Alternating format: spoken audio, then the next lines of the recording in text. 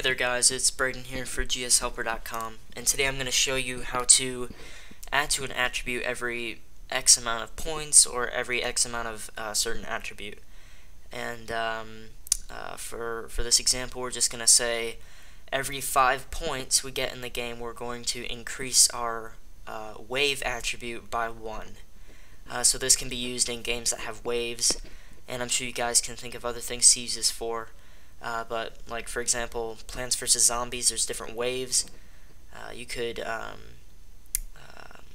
just increase this wave attribute every X amount of points. Or if you have a game where it continues to just spawn more characters or more enemies as you increase in the game every wave.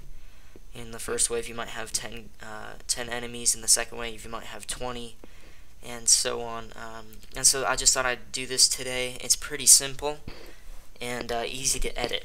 So instead of creating a rule inside this big actor that says when score equals 5, change your attribute game.Wave to game.Wave plus 1, and then you'd have to do that every 5 attributes. I think that's what most people would do if they don't know this. I'm not sure. So let's go ahead and create a couple attributes. We're going to create 3 integer attributes. We're going to name the first one score. We're going to name the second one wave. And we're going to name the third one every X. Alright, and let's set every X to 5. Alright, this is just a blank project. I'm just going to go ahead and create an actor, and we're going to go into this actor, and we're going to create an integer attribute here, and we're going to name this touch count. And we're going to set touch count to -1. Alright, and let's go ahead and create a rule. We're going to say when touch is pressed, change attribute game or self touch count to open bracket touch count plus 1 close bracket percent game every X. Alright, we're going to go ahead and grab another change attribute and place it right underneath that, and we're going to say we're going to change attribute game score to game score plus 1. Alright, and then we're going to create another rule, and we're going to say when attribute game, or excuse me, self touch count equals game every X minus 1, we're going to change attribute game wave to game.Wave plus 1. Alright, and that's just going to add to the wave attribute every time we press this actor 5 times. Alright, and so let's go ahead and place this on the scene. Okay, and let's go ahead and create 2 more actors. We're going to name the first one score and the second one wave.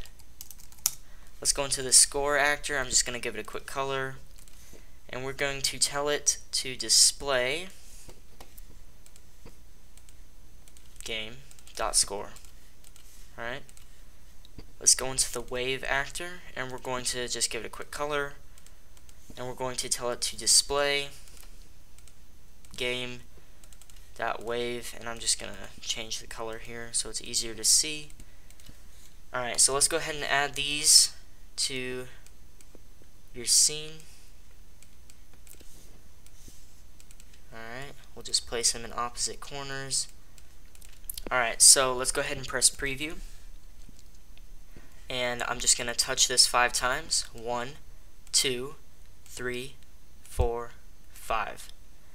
So the score attribute continues to update each time I touch this white actor, and so the wave attribute will increase every time we get 5 points. So let's do that again. 1, 2, 3, 4, 5. 1, 2, 3, 4, 5. And that's just an easy way to increase your score, or increase your wave based upon your score, or based upon the touch count. So if you wanted to change every X or you wanted to say when I touch this 10 times, you can just go ahead and change this to 10. So we'll do this: 1, 2, 3, 4, 5, 6, 7, 8, 9, 10.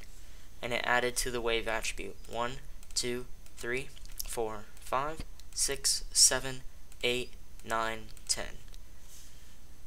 So anyway, guys, I hope this was really helpful. I'm going to be placing this file up on GSHelper.com for you guys to download, and we'll see you guys in the next video.